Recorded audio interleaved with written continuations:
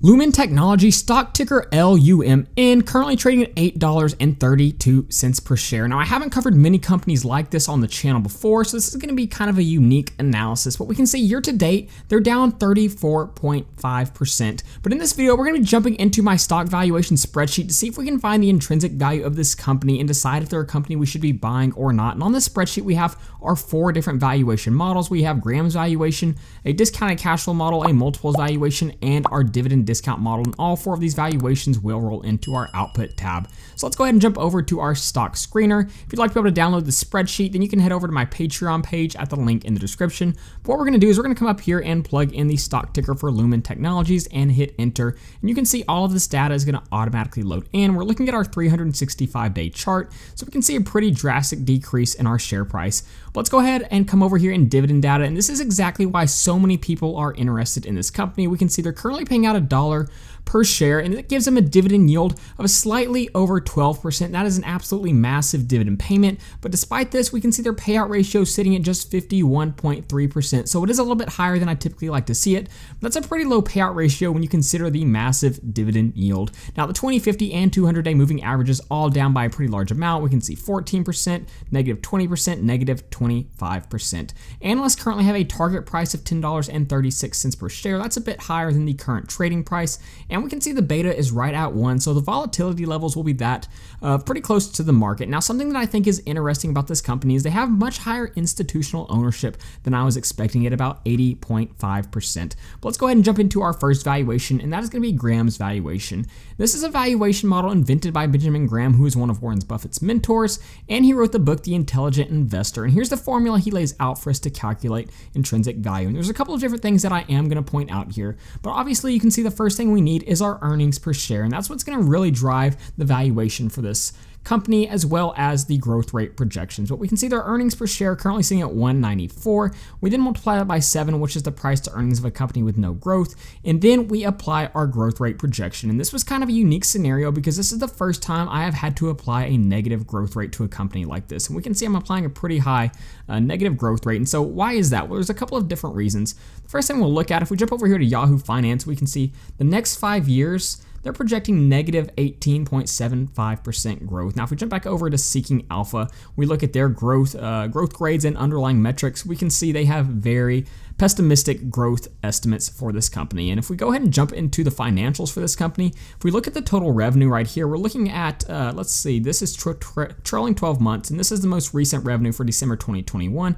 We can see since December 2018, they have had declining revenue, so that is obviously not a good sign at all. If we go all the way back to December of 2012, we can see their revenue has not grown almost any all the way since the past 10 years. But let's go ahead and jump back into our valuation. So you can see that's one of the major reasons that people kind of stay away from this company is a huge negative growth rate for them. But once we have all of this plugged in, we then plug in the current yield of AAA corporate bonds. And at the time of this video, that's sitting at 4.4. Once we plug all of this in, we come to an intrinsic value of actually negative 1.94. That is the first time I've ever come to a company using Graham's valuation with a negative intrinsic value. But let's go ahead and look at our other valuation models and see if they are different. And the next one we'll look at is our discounted cash flow model. So in order to perform a discounted cash flow analysis, we need to project our growth rate to the future free cash flows of the company. So you can see right here, I plugged in the historical free cash flows, and this allows us to see our year-over-year growth rates for the company. So it's been a little bit choppy lately. We can see a few years of negative free cash flow growth right here, and then a pretty large year of growth. Year over year, it gives them an average growth rate of about 5.71%, so that's somewhat decent. But moving forward, again, I just see negative free cash flow growth for the company, not a good sign. But once we apply that free cash flow growth rate to the future free cash flows, we take the present value of them, we add the present value of those future free cash flows and add the company's cash and subtract out their total debt to find their equity value.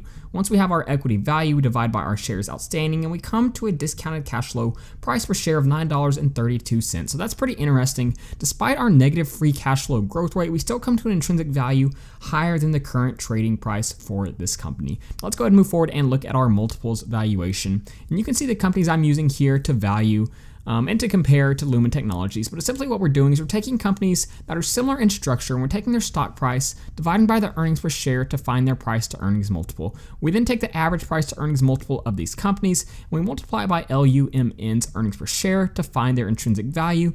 and we can see that actually leads to a much higher intrinsic value. So what does that mean? Well, if we jump back over to our stock screener, we can see their price to earnings ratio is sitting at 4.29. If we jump over to the multiples valuation, their peers are trading at an average price to earnings of about 8.20.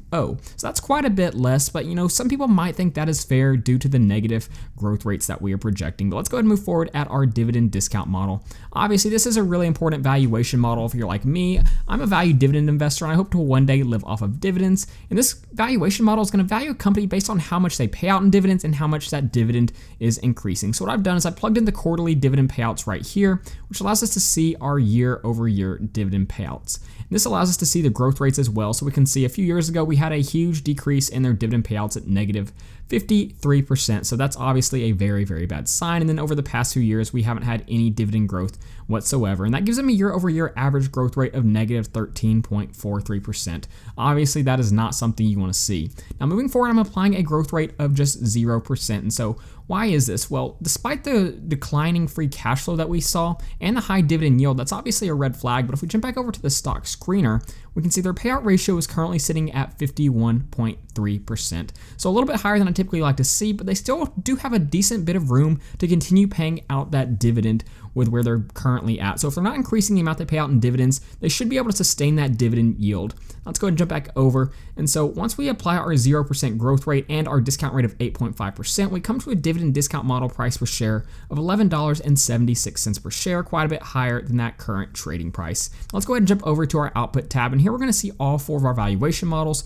Grams at negative 194, discounted cash flow at 932, multiples at 15.92, and the dividend discount model at 11.76. And when we average all four of these together, we come to an intrinsic value of $8.77 per share. Now, that's pretty close to the current trading price of this company, but as a value dividend investor, again, we always want to apply a margin of safety. Let's say in this scenario, I wanted to apply a 20% margin of safety. Based upon that, our acceptable buy price for this company is about $7.01, meaning it's not currently a stock we should be buying. Now, as for me, I like to focus a lot more on dividend growth, so this is probably not a company that currently aligns with my investment goals, but I could see there being possibly some scenarios where some people may be interested in this company. If you're planning on trying to live off of dividends in the very short term, maybe this company could take up a small amount of your portfolio. But as for me, I typically don't invest in companies that are going to have negative free cash flow growth. I love the starting dividend yield, obviously, and the fact that the payout ratio isn't too high with that high dividend yield, but it really just doesn't fit in with my investment goals at this time. But go ahead and let me know what you think of this company in the comments down below if you plan on buying or selling. If you'd like to be able to download the spreadsheet, you can head over to my Patreon page at the link in the description. So that being said, thank you guys so much for watching this video, and please don't forget to like and subscribe to the channel.